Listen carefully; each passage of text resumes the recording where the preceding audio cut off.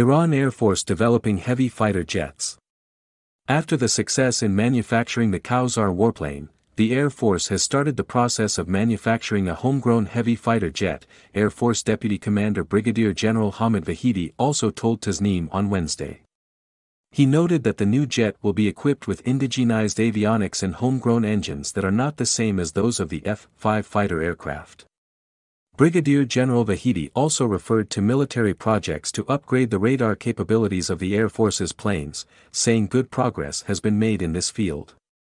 He underlined Iran's great success in increasing the stealth capabilities of various types of aircraft, noting that the country will unveil the new achievements soon after their final tests.